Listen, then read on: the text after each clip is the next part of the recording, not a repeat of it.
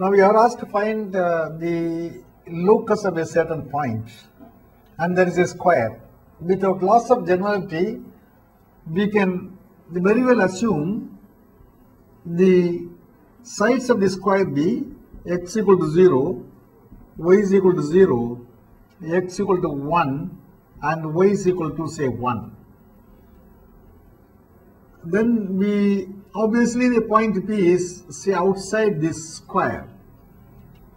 Now from the given data we have say x squared plus y squared plus x minus 1 whole squared plus y minus 1 whole square is equal to 9 is the data given. I have translated the given data in terms of mathematics, and that gives you 2x squared plus 2y squared minus 2x minus 2y minus 7 is equal to 0, which is the equation to the circle.